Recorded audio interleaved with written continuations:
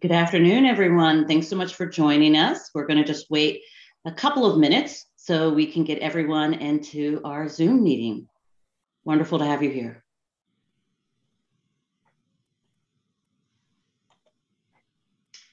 Again, thank you. We have so many participants joining us. I know we're all looking forward to an amazing panel today about a really, really important topic. So we'll get started in just a minute.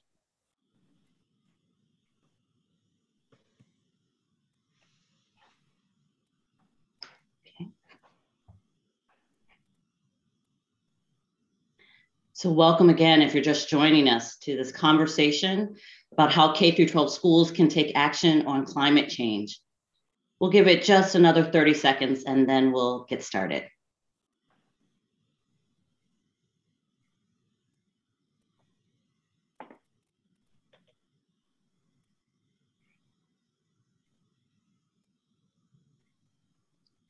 Okay.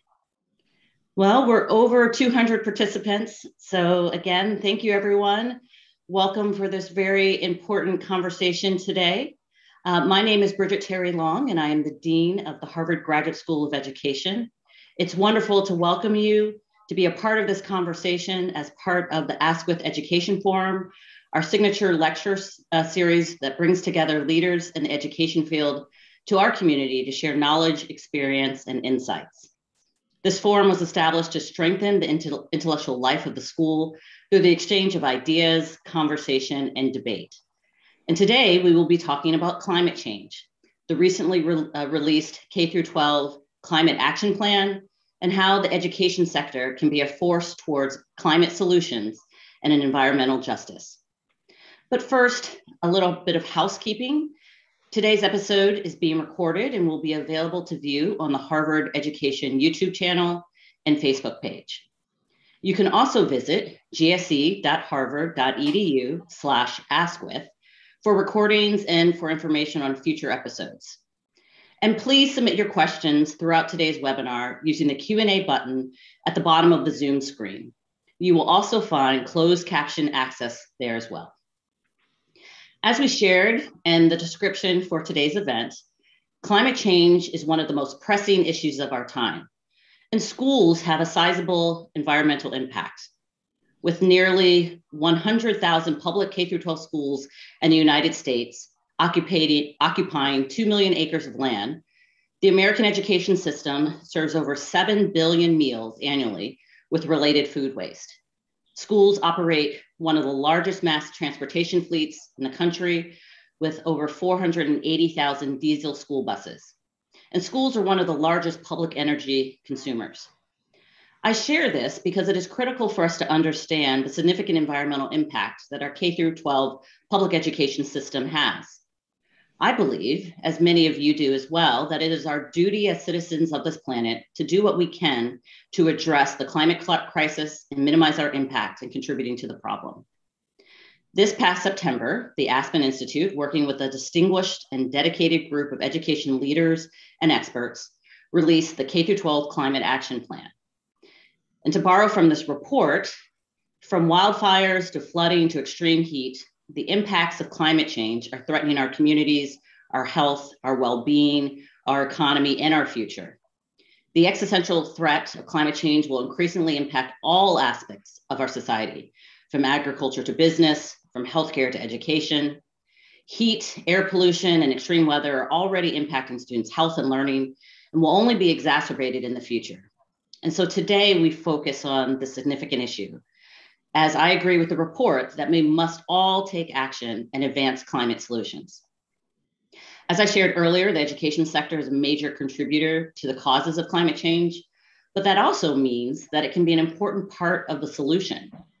Still, as highlighted by the K-12 Climate Action Plan, to date, the education sector has yet to establish its role in addressing climate change, and the large-scale climate solutions too often overlook the role that education can play. And for that reason, I'm very excited about the opportunity to bring together 4 incredible national education leaders to discuss how we can effectively mitigate, adapt, educate, and advance equity to address climate change. So I'm delighted to welcome our guests and our moderator.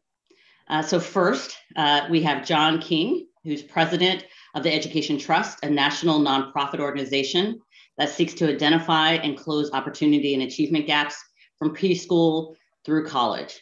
John has been a long friend of HGSE, and he also served in President Obama's cabinet as the 10th U.S. Secretary of Education. He began his career in education as a high school social studies teacher in Puerto Rico and in Boston, and as a middle school principal. So welcome again, John. Thanks so much. Next, we have Pedro Martinez, who is the CEO of the Chicago Public Schools. Mr. Martinez came to Chicago with his family at the age of 5 in search of a better life. The oldest of 12 children, his CPS journey began as a student on Chicago's West Side. He was the first in his family to graduate from high school and college, and he chose to dedicate his life to education, eventually returning to the school system of his youth as the Chicago Public Schools Chief Financial Officer from 2003 to 2009, and now CEO. Welcome, Pedro. Thank you for having me. And then the third person on the panel is Becky Pringle, who's president of the National Education Association, the nation's largest labor union. Becky is a fierce social justice warrior, defender of educator rights, and an unrelenting advocate for all students and communities of color, and a valued and respected voice in the education arena. A middle school science teacher with 31 years of classroom experience, and I believe one of her former students is in the audience, and is an HGSE EPM student, so welcome. Becky is focused on uniting the members of the largest labor union with the entire nation and using that collective power to fulfill the promise of public education. Becky, welcome again. And then finally, our moderator for today's conversation is Professor Jennifer Cheatham. Jen is Senior Lecturer of Education and Faculty Co-Chair of the Education Leadership Organizations and Entrepreneurship Master's Program at HGSE. For over 6 years, she served as the Superintendent of the Madison Metropolitan School District, and she previously served as Chief of Instruction for the Chicago Public Schools and as Executive Director of Curriculum and Instruction for the San Diego City Schools. Jen is also co-chair of the Public Education Leadership Project, or PELP. So please join me in welcoming all of them as I turn it over to our moderator, Jen Cheatham. All right, thank you, Bridget. I am absolutely thrilled to be moderating this panel with a group of educators I admire on a topic of critical importance in our field. Grappling with the climate crisis is very personal for many of us. For me, as a former superintendent of a public school district where our youth advocated for specific actions on climate, including a renewable energy resolution that would guide the district's long-range facilities plan, I'm constantly reminded that our youth need for us to think and act with their futures in mind. And I know that Charles Waugh, one of our student advocates for Madison, is also on this call listening in today. From where you sit, whether as an educator, a leader, a parent, a community member, can each of you share, just to get us started, in about a minute each, why you think it is important to take action on climate change today? Peter, do you want to get us started? Sure. So thank you again for having me. It's my honor. So being the head of one of the largest districts in the country, we talked, earlier, we shared, it was shared how many buildings our industry has, our K-12 education system has, how many our footprint, as well as the number of buses we have, the millions of children that we serve. So I see our role in two parts. One is, of course, here in Chicago, we are in the third largest city of the country. We are the largest real estate owner. And our buildings are old. And by the way, our challenges are not any different than Philadelphia or New York or Boston, many cities that have old buildings. And I see an opportunity for us as we renovate our buildings, as we modernize our buildings, to also address climate change. So being strategic on the front end, and also, really sharing that with our taxpayers who of course fund those renovations. And then, of course, as an educational institution, we have a moral obligation to make sure that our children, that they understand the impact of climate change, as well as not only for their education, but also to think about jobs of the future. Because one of the things that is great about solving climate change, it isn't just addressing those direct issues, it's also looking at what opportunities exist for new industries and great opportunities for our children, who we know, could have great paying jobs, as well as making a change in our society. Pedro, thank you so much. Becky, how about you? Why climate action and why now? Thank you, Jen, and it's such an honor to join such distinguished panelists this afternoon. Oh my goodness. So for me as a science teacher, it's hard for me to believe that we have to, in 2022, be still making the case for saving our planet. For us as educators, climate justice is actually at the core of education justice, because we know that our most marginalized communities are our students and families who live in those areas that are most impacted by climate change. As with everything else, if they are not in a stable environment, a safe environment with health, safe drinking water, we know that they can't learn. So for us as educators, not only is it about fighting a righteous fight for our students, but we know we have a responsibility. We have a responsibility as educators to educate our students and the communities at large, so that as we think about solving these complex problems, that we are very clear that it is our shared responsibility, all of us, to do what we know we must to make this earth a place where my great-grandchildren can live and breathe and thrive. We see this fight as central to what we have to do, our moral responsibility as educators. Thank you, Becky. And let's pass it over to John. John, why climate action? Why now?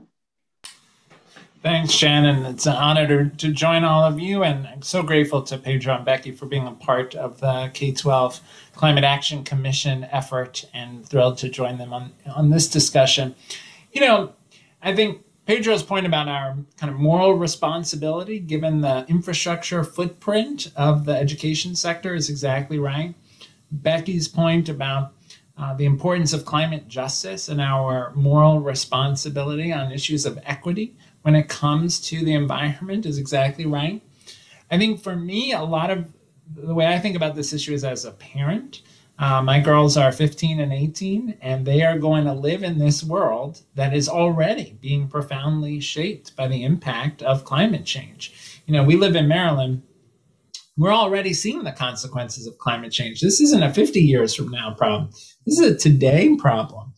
We have flooding regularly in Annapolis, Baltimore, Ellicott City, and Howard County.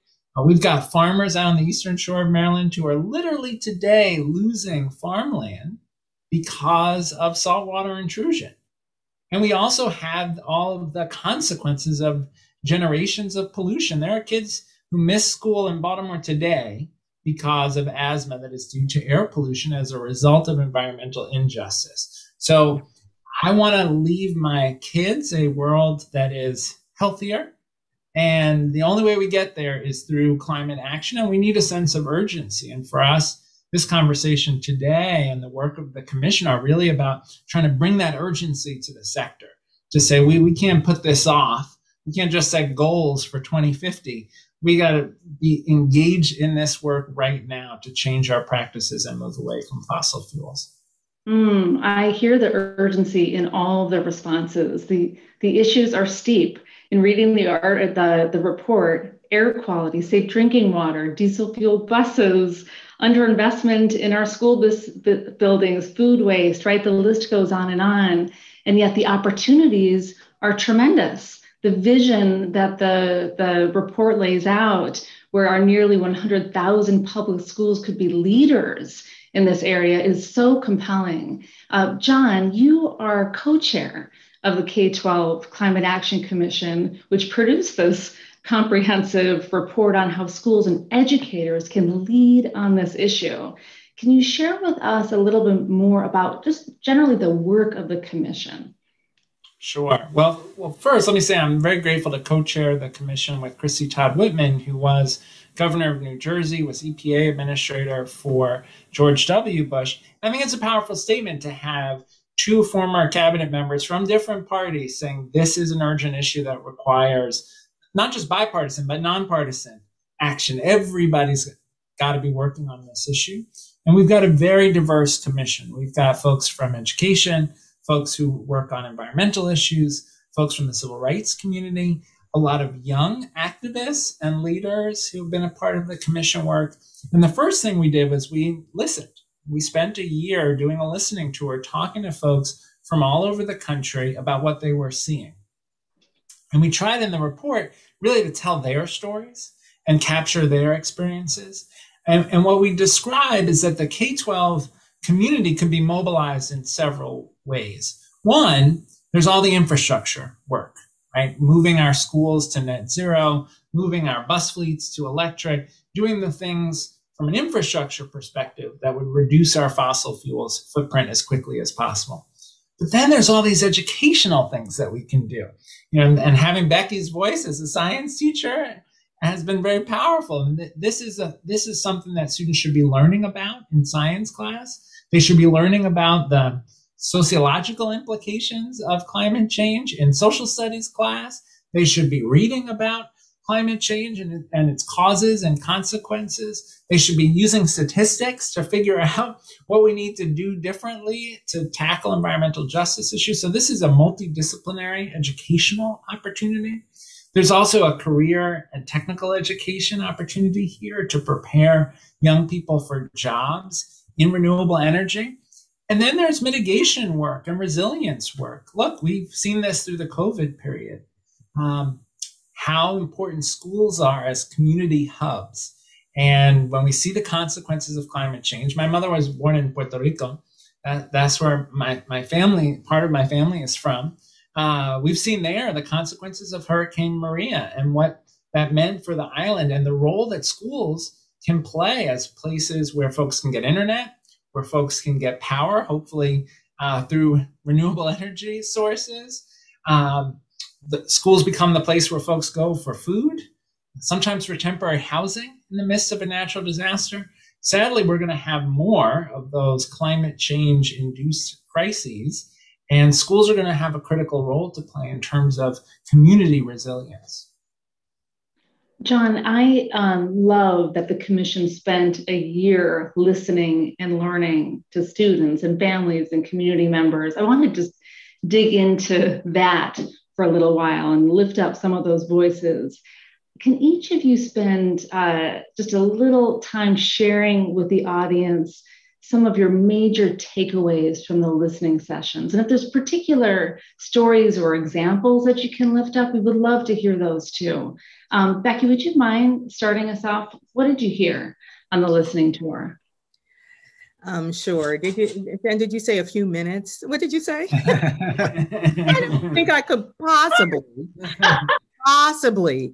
And just picking some of the stories, my goodness, it was quite extraordinary. I want to thank John and Governor Whitman for really being thoughtful about the people they allow the commissioners to engage with. And that's what we did. We listened, and they created space for us to ask questions. We, went into small groups so could really dig in, so that not only could we hear their stories, but we could begin to see possibilities emerge. And as we think, I said before, this is a complex problem.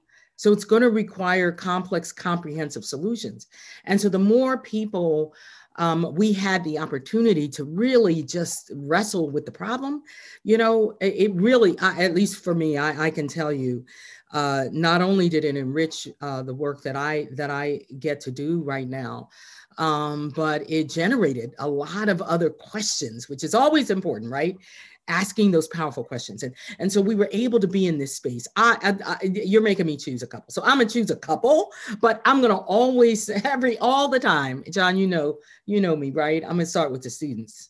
Mm-hmm. Oh my goodness. Were they amazing guys? Were they, Pedro? That's right. Oh my goodness. So I could talk about it. So I'm just gonna, the two students from Salt Lake City, just reminded us all, not that we needed a reminder, but the powerful role that students can and they are playing right now. Right now, they are playing that role. They are pushing their school districts. They're organizing their communities. And here's the thing: what was really intriguing about them, our students from Salt Lake City, is they thought about their role in teaching. So they thought about that part of their work in helping people learn about the issue. And then what I loved about their strategy is they thought about, okay, so how can we build capacity? How can we build our capacity, our students, our communities, so that we can center their voices? How do we make sure we have diverse voices in these conversations? And then, of course, ultimately to take action. And so these two students led an effort to actually have their Salt Lake City school board ultimately adopt, but they went through this process, right, that I just described, to ultimately adopt a resolution committing their school district to transition to 100% clean energy. Oh, my goodness, it was so powerful. I could always talk about the students. Another one that I want to lift up just for me personally, as president of NEA, which really impacted me. We heard from Gil Rosas from Stockton United, and he was talking about electric buses and what he was doing, the efforts that he and his colleagues were leading in building an infrastructure to support those electric buses. And the reason I lift that one particularly up, it was just interesting to me what they were doing. But I lift that one up because one of the things that John and Governor Whitmer challenged us, I want to say, to do as commissioners is to not just be in that space and listen, Jen, but to in our own spaces, when we went back, what could we do? How could we lift up these stories? And I actually took Gil's story and I used it in a conversation with our Secretary of Transportation, Secretary Buttigieg. So I was actually able to use that specific example as someone in our current administration was thinking about how they could center this climate justice work in the work they do.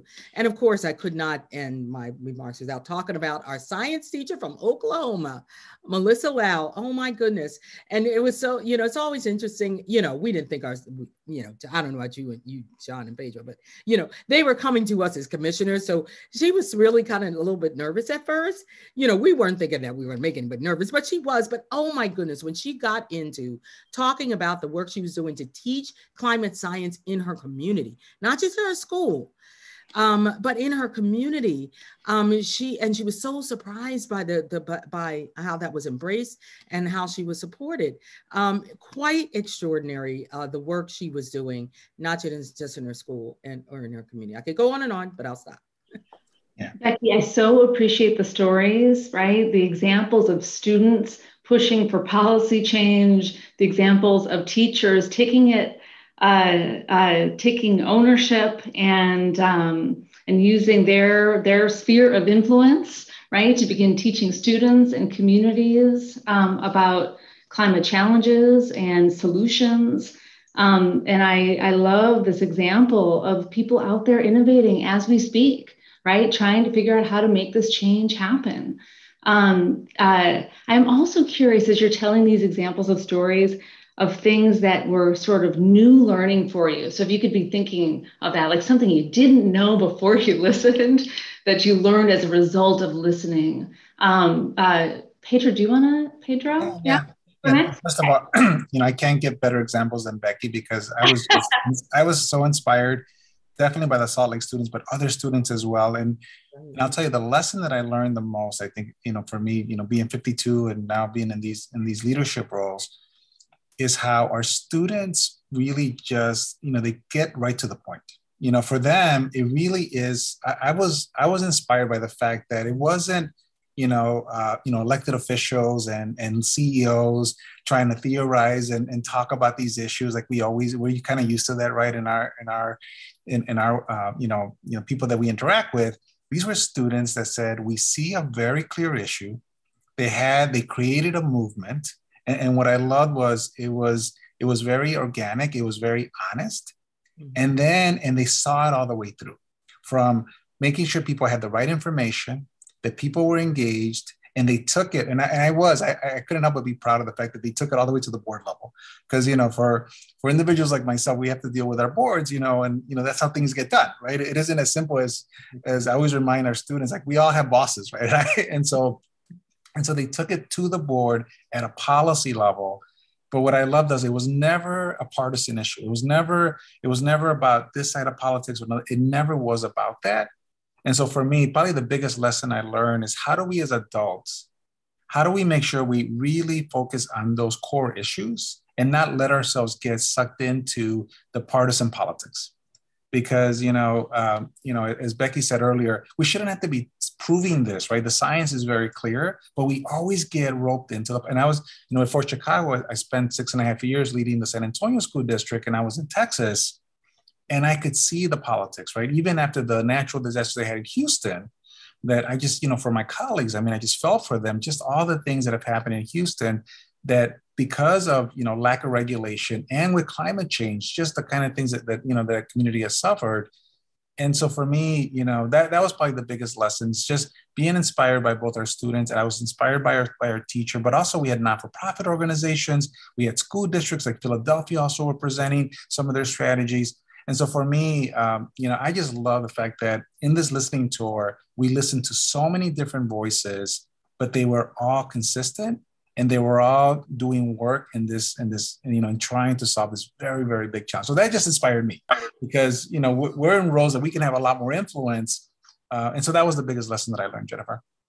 Thank you. Yeah, there are people already leading on this work. Let's learn from them. And we'll talk later about scale. So we'll get there. John, thoughts on what you heard in this listening tour? What stands out in your mind? Yeah, let's share one scary one and then two hopeful. Okay. So the scary one really was a school board member from Santa Barbara who described running for school board on a climate action platform and folks dismissing her and not taking her seriously. And then going to school board meetings as a newly elected school board member, being the person at the meeting who says, wait, before we pass this thing, why aren't we using solar in this building? Wait, before we pass this thing, why aren't we moving to electric buses? And not getting heard by her colleagues. And then, sadly, there's a drought followed by mudslides in which, climate change was a factor. And people lost power. There was sadly loss of life. Roads were blocked. And people saw the consequences of not only climate change, but of the failure to plan for resilience. And then she got everybody's attention. And the community then committed to net zero, committed to solar in their buildings so that the schools could actually be a resilience hub for the community when there are power outages. And what was scary about that is that could be all of us. If we don't take action in every school community, we could end up in these situations where we've missed our window of opportunity. So that really stuck with me because it's just a reminder of the urgency of this work. Two more hopeful examples quickly. One was we heard from one of the P-TECH schools that is focused on green jobs. And what I love about P-TECH, and this has been true from its earliest origins as a network of schools, is they start with the idea that students are going to graduate with a high school diploma, an associate's degree, and first in line for a job at an employer partner. And they're working with a range of employers across sectors. We heard from Green Jobs effort, but I just love that idea that we can get our students at the high school level on the path to that college degree and a great job. And, it's a very compelling, I think, model for us to think about scaling nationally. The other thing I always remember is we went to a net zero school in Virginia as we were preparing to launch the report. And I remember we were doing the tour, and I think it was Randy Weingarten, the AFT president, Becky's colleague, who asked, now how much more did it cost to build this school as a net zero school? And the answer was, It didn't. The per square foot cost of building a net zero school was essentially the same as the average per square foot cost of building a building reliant on fossil fuels. And so that was great to hear, and also gave me another burst of urgency to say, why are we building any school building in this country? Why are we doing any public building project that isn't net zero? We got to get on with it. All right. I love hearing these stories about both the challenges, the opportunities. And I want to ask a question, Pedro. I would love to start with you, because I think what a lot of us are curious about, and I'm seeing this in the questions that are coming up, is about it's students. Yes, they can help lead the way. They can actually work with us, right, to execute on these ideas. But some of us are positioned to make real change. And for example, one of the people well positioned to push for this kind of change and actually make sure it happens is the CEO or the superintendent of school systems. So Pedro, what do you think the role of the superintendent is in advancing climate action? And how should they be thinking about it in light of all that school leaders are dealing with right now, especially in the COVID pandemic context? What's the role of the superintendent? So I think one of the things that I've always taken very seriously in this role, this is my third superintendency CEO role, and we have a responsibility to be speaking out in public and to our stakeholders about challenges that we see. And as as my colleagues have shared, these are ethical issues. These are issues that really are grounded in equity. When I go to cities, including my own here in Chicago, and I see where, the different plants are located that are, creating a lot of pollution. When I see the children that have different disabilities, that I see them firsthand in my classrooms and my schools, and there's probably a connection to where they live and the kind of, the lack of protections that exist for the environment in that community, because we know that that's what has happened historically in our country. And the evidence is very clear. And so I think number one, first, just speaking about it, really being vocal about it, and then making sure that, we're spending almost $500 million a year in capital investments in our buildings, and we're going to spend more over time if I have my way. And to the point that John said, being strategic. So we have, for example, an initiative here at CPS to try to be net zero with leveraging solar. We have a huge solar initiative here that I'm very proud of, that I want to continue to emphasize. But also, as we look at any of our buildings and renovations, we can not only speak about it, but we can take a role and model it for the city. We're the biggest real estate owner in the city. By the way, most of our districts tend to be the biggest real estate owners in their community, whether it's a small district or a large district. That's just that's who we are.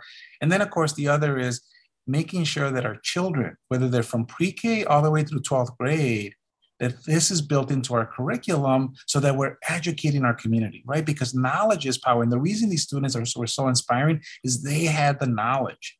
And what I love about our students, they have the passion and energy, and they don't think in partisan ways. As adults, unfortunately, we've grown a little bit cynical, right? Because we know how, the things are in our society. Our children don't see it that way. They literally will go and say, this is wrong. So how are we going to fix it? What is it? Is it a policy issue? Is it a process issue? Is it because people are not, and they just think that way. And I love that. And I think we as leaders, especially that we have inspired, we have to take those lessons as well. So I think on those two fronts, I see that. And I think we have to model it, right? I mean, we're in these roles, we're serving, most of our districts, urban districts, we serve the highest poverty children in our communities. And so we have to make sure we are champions in this effort, because it is an equity issue.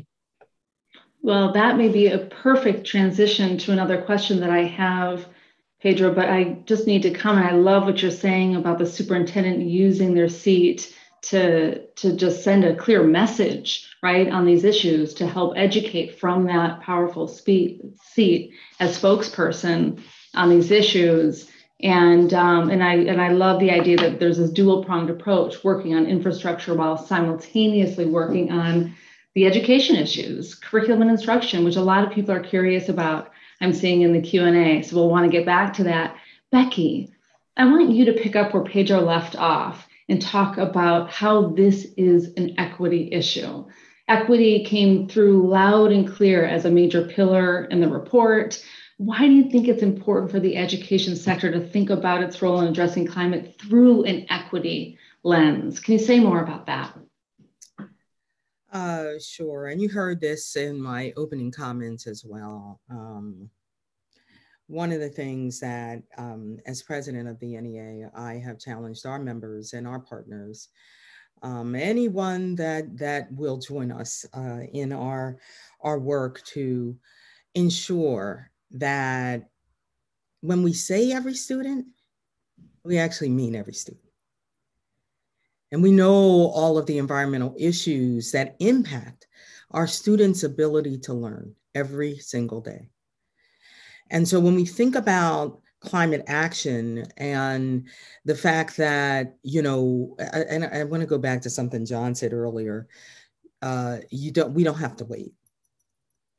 We have a lot to do. And like I said, it's complex, comprehensive problems, and we'll take comprehensive long-term solutions. But there are things we can do right now. It's one of the reasons it was so exciting to listen to many of the people who talk with us, because they were already taking action, whether they were thinking about how they would use local or state or federal money to do the work that was ahead of them, if it was grounded, if that work was grounded in racial and social justice, which for me has everything to do with education justice. If it was grounded in that, then they always saw the opportunity to connect our work on climate justice to that.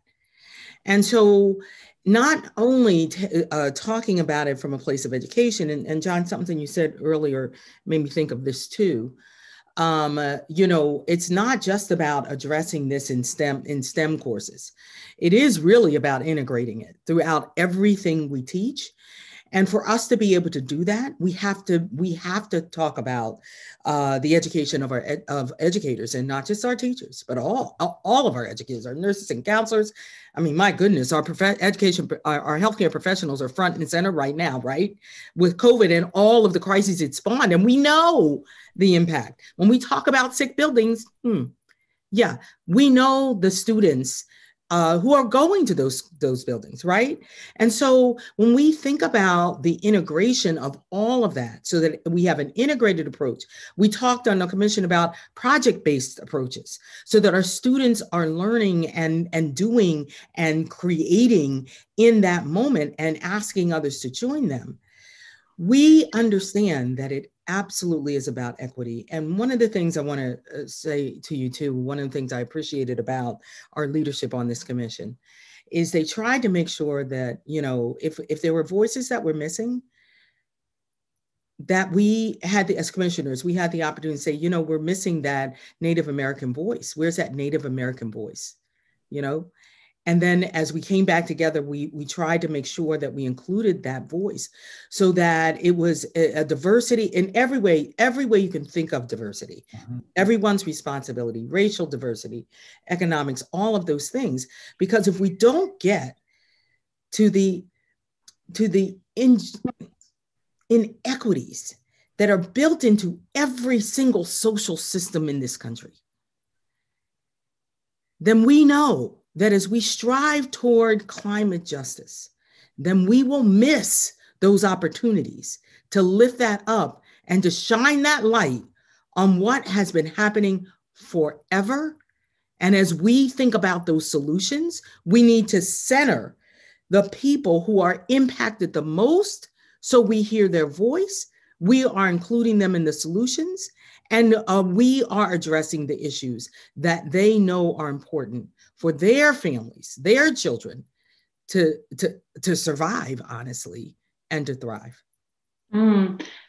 Becky, I so appreciate that. And I'm channeling some of the questions that are coming through right now. Can you say to everyone,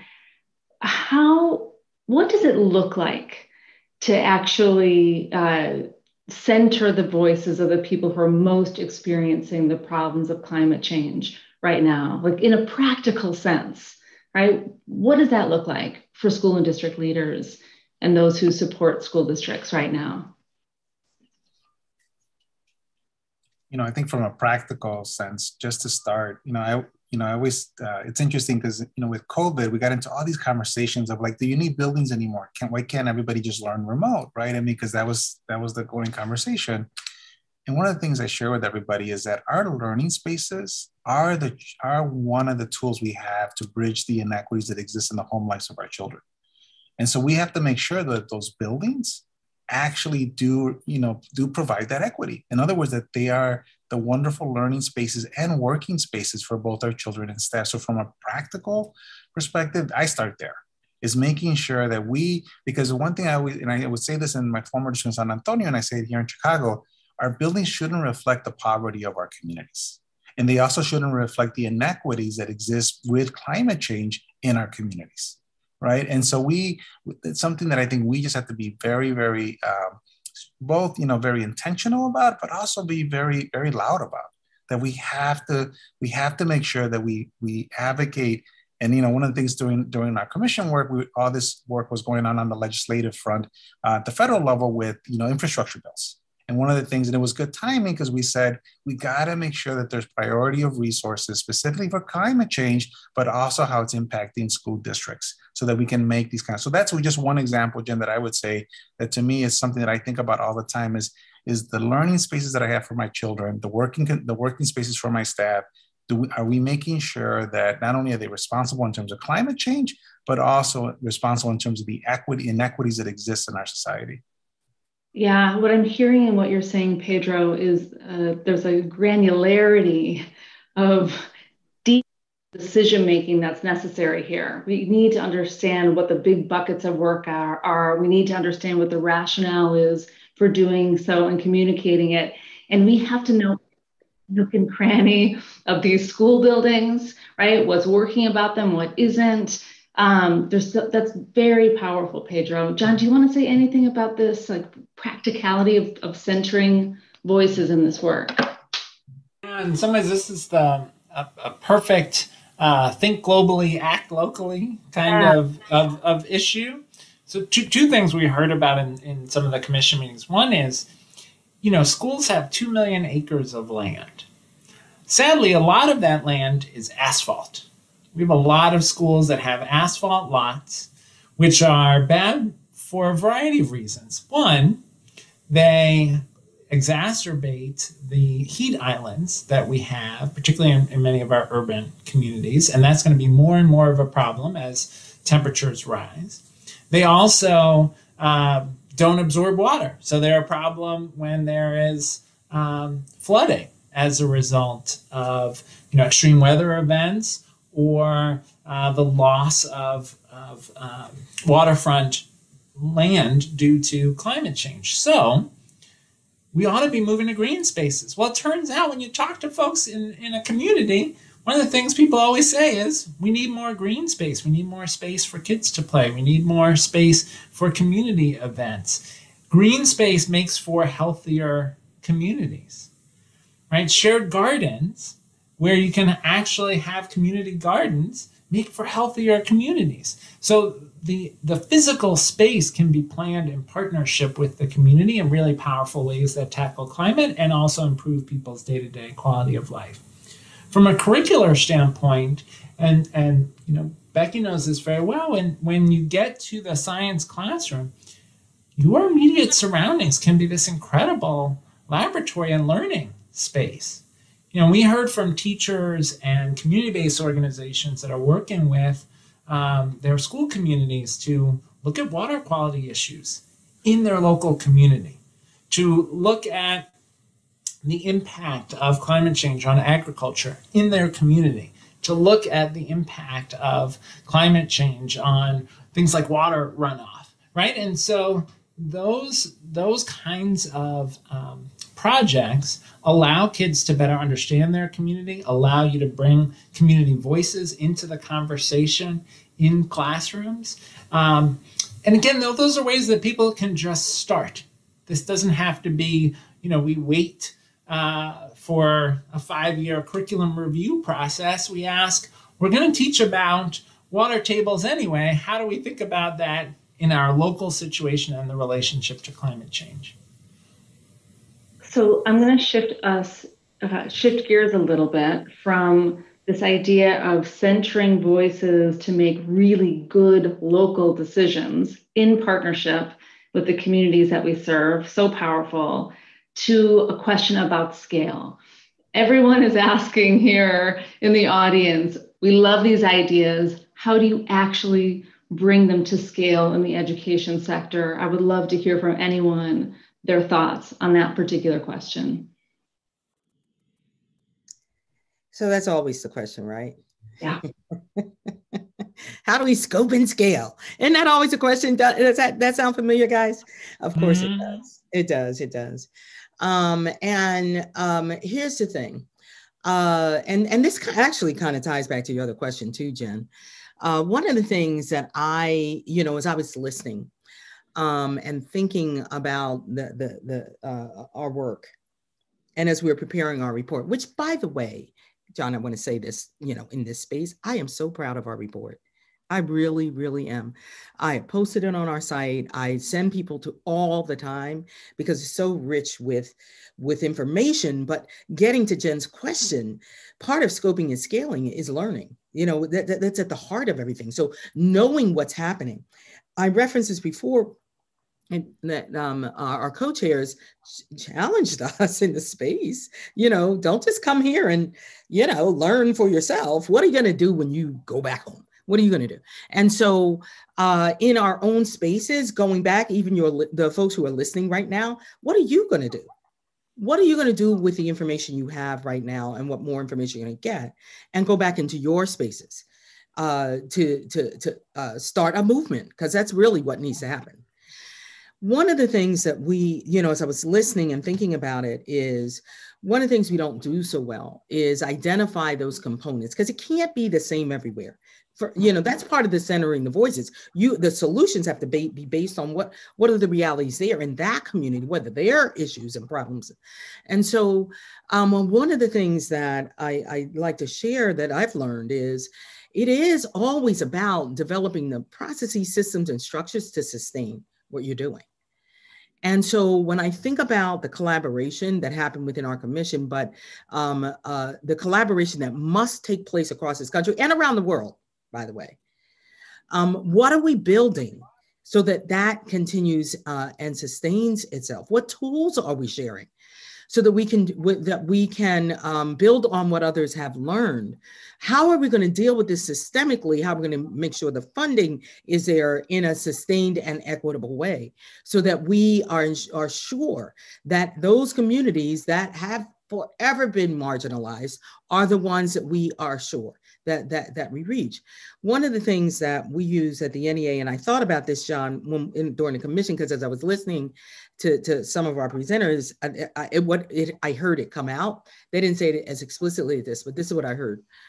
We use what we call a race equity impact assessment, so that every decision we make, we put it through that lens. And what it really is just a series of questions, right? Whose voice is missing in this? How will this decision impact our most marginalized students or communities and that kind of thing? And so one of the things I heard, and that we can help with that scoping and scaling, is sharing tools like this, so that every decision, like the one you raised, John, where, wow, we could build a net zero school for the same or less money. Why would we not do that? But if you're not asking the question, then you're not starting that process. And so a part of that scoping and scaling is sharing those tools, those kinds of tools, so that we can build on our learnings, and we can really harness our collective expertise and experience and knowledge, so that we can build on each other to scope and scale. Thank you so much, Becky. Pedro or John, do you have additional thoughts on scale? Yeah, I mean, one is the making sure that we're not doing this alone. So, for example, John, your comments when we think about a great initiative we have here in Chicago, we are taking some of our spaces because we are fortunate that we have land in most of our schools, and we're making them green spaces with nonprofits, our city water department, and our county water department, so that they're actually beautiful playground spaces that have a lot of green space that are also solutions for water issues here in Chicago, and water retention. And so there's some great initiatives that I think that we can, first of all, really make sure that people know about and that we try to take to scale. So that's something, of course, that I would love to do across my 600 schools. I also think, Becky, to your point, when I think about, the number of tax referendums, for example, in San Antonio, we passed almost $2 billion in tax referendums to renovate every single facility because we wanted to make sure that every child had a wonderful learning space and our staff had wonderful working spaces. But with that, we did, have those conversations about how are we going to do these buildings so that they are climate friendly, that they are, taking advantage of whether it's solar energy or, just even the way we're constructing them. These decisions are happening right now. So imagine that if in every referendum, this was part of the, to your point, Becky, these were some of the questions that were asked, right? How are we going to handle, how are we going to address equity issues within that school district or community? How are we going to handle climate issues that exist? And really using that opportunity to really educate the community, I think for me, is one example of a way to take a scale. And again, it doesn't matter where you're in Chicago or if you're in a smaller district, a smaller city, because one of the things about climate that for me that is so clear is, again, it's so evident across our communities. When you look at our communities of poverty, look at where the industrial corridors are. They tend to be in these very high poverty communities. And I think people need to make the connections about how that's affecting the health of those families. Or I think about the water challenges that Michigan had, that, all of us have seen, that documentary, and just the challenges and how blatant it was. And so I think it really is about us elevating the conversation and making it part of the work we're doing. And again, there's so many things that are happening locally, whether you're a parent, whether you're a superintendent, whether you're a teacher or a student, is just really looking at it through that lens. This idea of having like a set of questions that you ask every time you make these decisions seems so crucial to me. And I'm thinking, John, of your example of the single board member who kept trying to get this issue on the table, right? But it should be built in on the front end proactively, just part of our ways of working and decision making. And Becky, your comments about what each of us can do are speaking to some of our listeners, I'm sure, because of concerns about climate anxiety, right? Sometimes we feel like we're, just victims. We can't do anything. It's scary to think about the potential future, but taking action can be a way of healing and cultivating hope, right, for the future. John, do you have a quick thought on this scale question? Yeah, so, I started out as a high school social studies and civics teacher. So the civics teacher in me feels like we've got to hold elected officials more accountable, right? If you're running for school board, you should know somebody's going to show up at every meeting and say, what are you doing on climate? What are you doing on environmental justice? If you're running for mayor, if you're running for county council, if you're running for state legislature, governor, Congress, president, they should know that everywhere they go, someone is going to raise their hand and ask about climate and environmental justice and expect answers.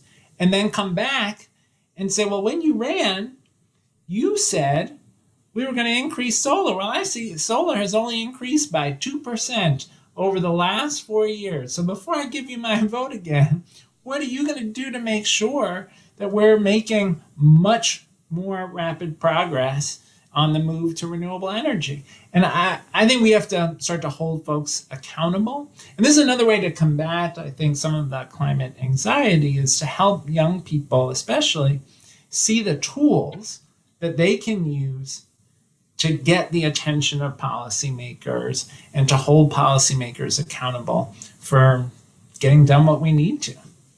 Okay, I'm going to do a speed round of 3 final questions, one for each of you from the audience.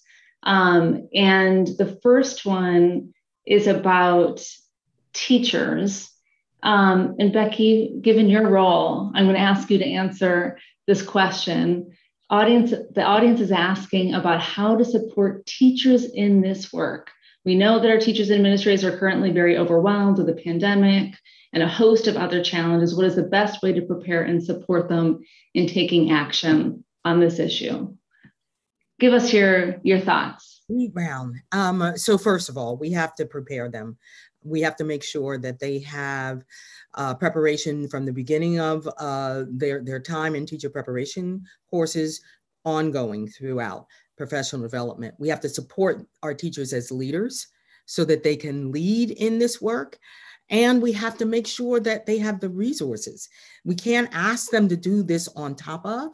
This has to be integrated in the work. So it really does require that we think differently about teaching and learning, honestly. And I gave one example earlier, but how it is integrated in a way that it's not on top of a separate thing, but it's about everything we do, so that when our students graduate from high school, they are climate champions. They're already climate champions. They're already taking action. They already have the basic tools and education they need. So they are taking action now and into the future. So we need to support not just our teachers, and I want to be clear about this, our other educators, our school bus drivers are leading the way on our clean buses. So let me be clear about that. Our nurses and counselors, our food, our cafeteria, all of our educators, so that they have that training and support that they need. And then we make sure that they have the time to do it. I so appreciate that, Becky. That is music to my ears for sure. Pedro, I'm going to ask you a question. This came from a high school student who's in the audience right now. He says, she or they says, I am a current high school student in Washington, D.C., and I'm helping to grow a network for students geared toward resolving environmental issues in our communities and across the nation. What is the best way to find and connect passionate high school students across the country to amplify our work? How do we as student leaders ensure that all narratives are included? What are your thoughts? Yeah, so we're right now actually I want to create more structures for student voice. We have some good ones here in Chicago, but I want to do even more. I would love to create a national structure, and maybe my colleagues here, a national for students to be able to connect on this, because I know I have passionate students here in Chicago that this would be one of their top priorities, if not the top priority. I know this happens across the entire state, so I actually would love even to leverage the knowledge of our students. Because one of the things that I know our students know how to do, they know how to connect with each other, right? That's one of the things that we're still learning as adults, so trying to navigate the social media tools. But I would love, and I would definitely champion that here in Chicago, to create a structure here where my students can get access to other students across the country, specifically on issues that they all share, climate change being one of them that I think is very important. Pedro, that's terrific. People in the audience, I know from looking at what's coming up, people are looking for ways to form a movement and make connections with one another in this work. And someone asked, is there a forum, website, space where schools around the world can share and learn about examples and stories? Does such a thing exist?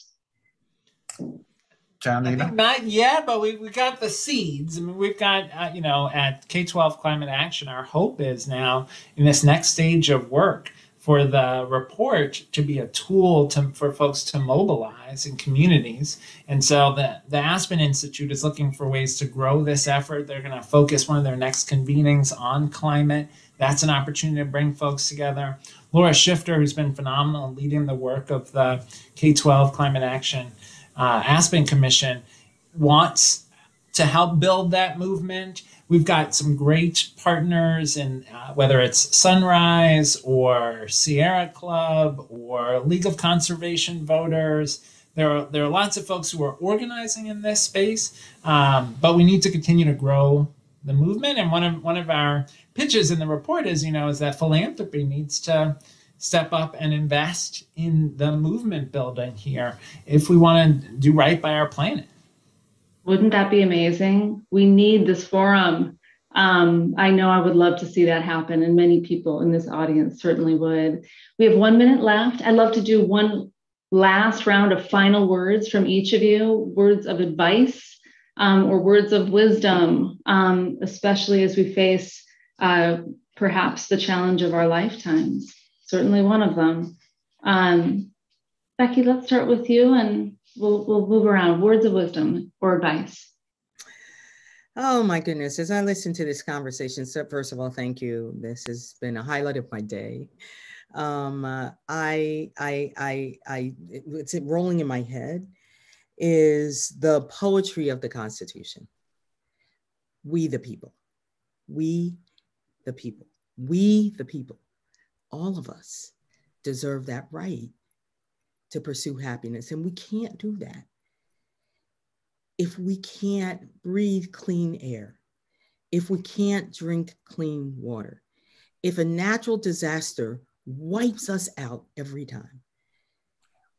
We can't do that. So this is at the core of the work we have to do to be that more perfect union, so that all of us can be those leaders of a just society. All of us, most especially our kids, most especially our babies, can live into their brilliance. Thank you, Becky. Thank you. I know I needed to hear that. Pedro, any final words of wisdom from you or words of advice? Just what we said, what my colleagues have been saying, this is an issue of equity. And I think we got to call it out. I grew up, as an immigrant kid here in this country, never really speaking out about things that I was seeing because I was, I was afraid to. And I just been inspired by the fact that our students right now, they speak up. They really do speak up. And that really motivates me because we just weren't brought up that way. And so I think, always remembering that this is an issue of equity and we have to call it out. And we have to call it out when we see it in our communities, when we see that communities are being desperately impacted by this. And it's across all of our cities. And so I think that would be the number one thing is let's ground ourselves in that. And then that will create hopefully an urgency to do something about it. Thank you, Pedro. And last, John, want to bring it home? Sure. Well, thanks, Jen. And thank you to Harvard Ed School for this forum. Grateful to Pedro and Becky for their role in the commission, but more than that, for just both of them, their incredible leadership in our sector. And I guess the note I'd end on is just to thank people. This last 2 years has just been brutally difficult for educators, for education support professionals, for parents. It's been really hard. And folks have persevered through to try to do whatever we can to support young people. And on this issue, we got to keep pushing forward. And we unfortunately, Becky made this point of we need the resources. We need the resources at the federal and state level. And we need folks to step up to support educators in this moment, both as we try to tackle the consequences of all the disruptions of the last 2 years, and as we try to tackle this existential threat in the form of climate change. We don't have the luxury of choosing which to do. We've got to do both, and we need the resources and support to do them. John, thank you. Becky, thank you. Pedro, thank you. I appreciate you so much. I know everyone who's been listening does. Thank you for sharing your time, your energy, your wisdom. Let's keep this work moving. I know I'm motivated to make change. Thank you to our listeners. Really, thank you so much for joining us. You can visit this recording at, there we go, gsc.harvard.edu/Askwith. So check it out, share it with your friends and colleagues. Let's get the word out. And together we can make the change that our students and their families deserve. Thanks, everybody. Appreciate you. Thank you. Thank you. Thanks so much.